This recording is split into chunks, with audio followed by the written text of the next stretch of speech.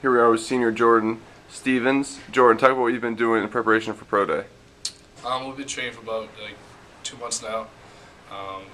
Working on the 40, 5, 10, 5, everything like that, trying to get our bench stronger with the 225 rep test. So we've really been working hard, 4 or 5 days a week in our preparation.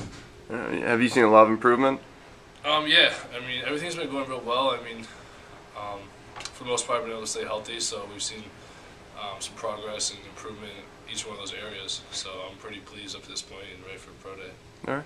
Have you changed anything, like your diet, eating, drinking a lot of water, anything like that? I haven't changed my diet too much because my weight was kind of where I wanted it to be. So I've been kind of just maintaining a little bit, just really working on getting faster and stronger. Okay. Anything you're especially looking forward to on Pro Day? I'm just looking for the opportunity to just showcase what I've can bring to the table and what I can offer a team or anything like that. Okay. So what's next for you after Pro Day?